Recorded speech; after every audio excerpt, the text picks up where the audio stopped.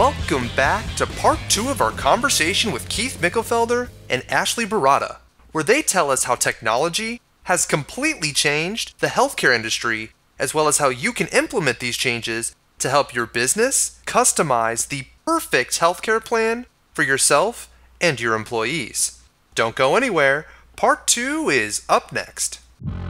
Welcome to this edition of Peak Performers Podcast with your host, Thor Conklin. Thor will be sharing the necessary tools, strategies, and psychology you'll need to become a peak performer in any area of your life or business.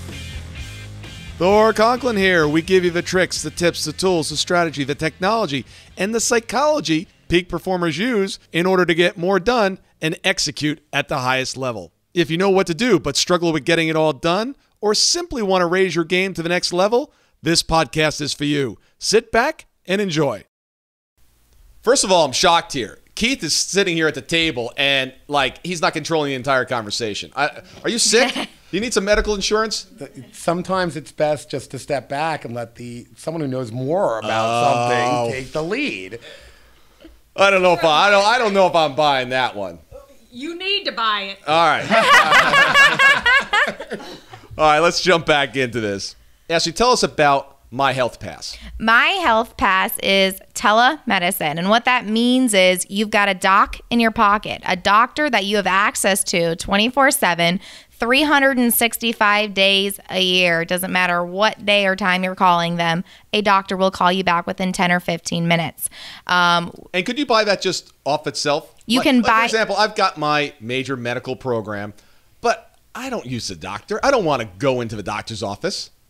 Some major medical carries this. So if you're here in the Atlanta market, you'll hear Kaiser Permanente's finally started talking about their solution in telemedicine. They have radio ads. The thing is, not all telemedicine is created equal. This is one of the few that's 24/7, 365. There's 3,100 doctors in the network, and there's a wait list for doctors to get on. So we're fully locked and loaded. So think about it as an Uber or a Lyft, okay? You need to get somewhere in an Uber or a Lyft. You need a doctor immediately in the sense of, I need a doctor now. I don't feel well. It's the middle of the night. Right. Or my kid doesn't feel well. I don't want to sit in a germ-infested doc in a box, and I certainly don't want to go to the ER. This is one of the best solutions on the planet for that, because you'll have a doctor in 15 minutes, which is sometimes faster than an Uber or a Lyft driver. Yeah, you are kind of a germaphobe, aren't you? I've noticed that about you. That's not true at all. Thor, this is so innovative. I've got to share this experience. I was put on an antibiotic by one of my dermatologists because I had something going on with my skin, and they said this will clear it up. And the antibiotic actually broke me out in rash. I was in a rash from my chest all the way to the top of my head, and I could not figure out what was going on or why it wouldn't stop. It ended up being the antibiotic I was taking. So I woke up at about 6 in the morning, and I had this rash all over my body. I freaked out because I had a big meeting that day, and I didn't want people to see me like that. It wasn't pretty. So I went on the TeleDoc application, and I asked the doctor to call me. A doctor FaceTimed me. Not called me, FaceTimed me. Within 10 minutes, I showed him my rash, and he said, look, we can clear this up for you real quick. He sent a prescription to my pharmacy. I went and picked it up. It was gone by noon. Ashleigh, can we talk a little bit about how that works in some of the companies that are using that would be instant brand name recognition? Because I would imagine some people are like, wow, that's so new.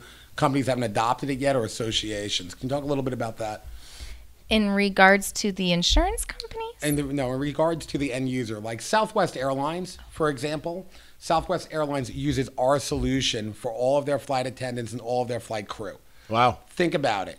You are flying, you're from Atlanta, your route is to Houston and then to Columbus, Ohio. You get what looks like it might be the onset of pink eye. You're not going to go back to Atlanta and see your primary. Okay, Yeah. That's out of the question. And you have to get on that flight. And you can't have a dripping pussy eye.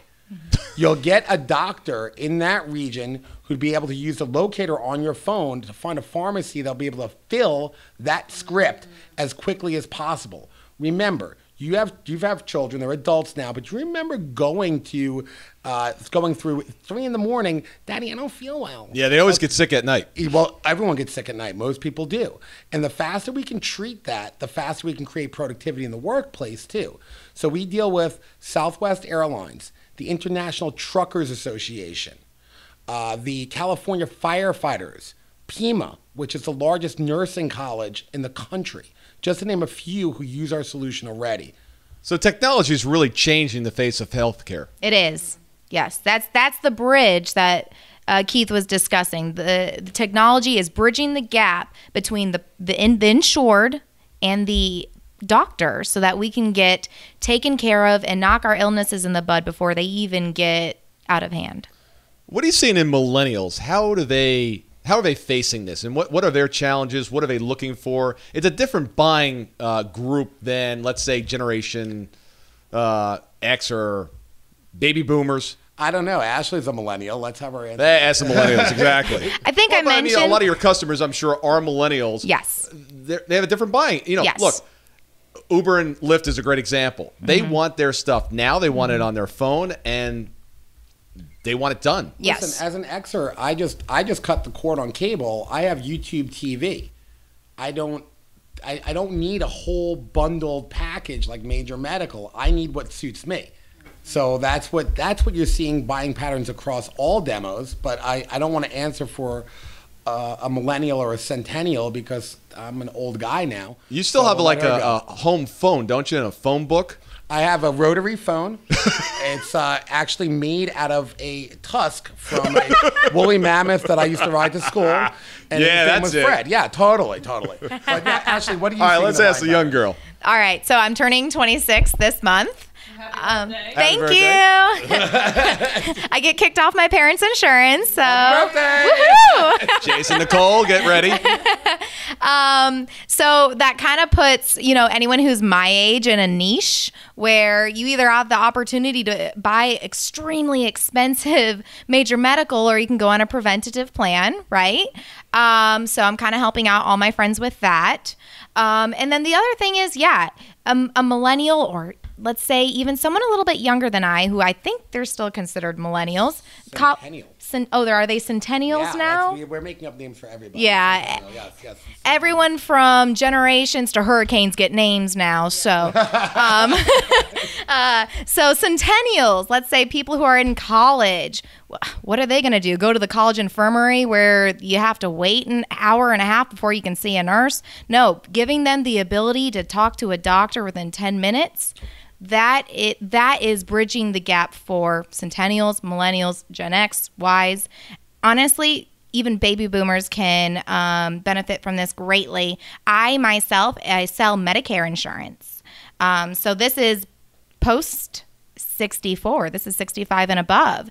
And individuals who have their medical advantage insurance, they want the ability to speak to a doctor when they want to speak to a doctor, and that gives them that ability. Do you want to put a 78-year-old who's in frail condition or might be compromised into a room full of germs at a doc in a box or an ER? No. And is it likely that they're going to be able to make it as easily to the doc in the box as it would to their phone? No. That's that germ thing again, man. You got some germ thing going on. I'm telling you. It's the woolly mammoth horn. There you go. I think about you saying about the 78-year-old, and one of the things I know about my mother and remember very well about my grandmother is they really liked their relationship with their doctor. In this plan, are you able at all to lock into a certain practitioner? One of the biggest critiques of telemedicine, and remember, telemedicine has been around since the 1960s over a telephone. Okay, now we have the advantages of things like Skype or things like FaceTime. One of the big critiques is, well, the person's not going to follow up. And that's not exactly true, Bray. The person can follow up. You do have the option. When you go to your family practitioner, typically, my dad's a family practice doctor, so I don't know how thrilled he's going to be with this. Yes, you do create that relationship with my dad, but the illness is usually either referred out or solved by my father. So really, at the end of the day, yeah, that's going to be a problem, is that relationship. But that's okay. We still have brick and mortar shops, but we also have a booming e-commerce business. So it's not going to solve everything. Yeah, we used to need people in the elevators, elevator lift operators to help us get from floor to floor. Now we just push a button. We used to need woolly mammoths to go to school. That's right. But You know, and there's and rotary phones. There is another aspect to this which we haven't really touched on, and that is there are actually family doctors, practitioners that are purchasing this as an addition to their own company. So when you have people that have chronic disabling diseases like COPD, and they need to have an asthma respirator, but they can't get in touch with their doctor because it's 7 o'clock at night. This gives them the ability to talk to a doctor when they can't see their physical primary care physician. Through technology, we're making the house call a thing again. You should trademark that. We should. On it. That's right. You heard it right here. Sorry, that's trademarked. Everybody's interested in success. However, only a few are really committed to it. What's the difference? Those that are committed are willing to do whatever it takes in order to get their outcome, in order to get their goals. If you're not getting the results you need and want, chances are it's accountability. Who's holding you accountable? I've got a challenge for you. For 1 month, 30 days, and $95, our team will hold you accountable for what you said you were going to get done in that month to get your goals, get your outcomes done. If, at the end of 30 days, you don't like the results or you just didn't like the system, we'll give you your money back. The question is, are you interested or are you committed? Keep an eye out for part 3 of our interview with Keith and Ashleigh, where they tell us where the Affordable Care Act is headed and how that will affect your business and your personal health care in 2018. See you next time on Peak Performers Podcast.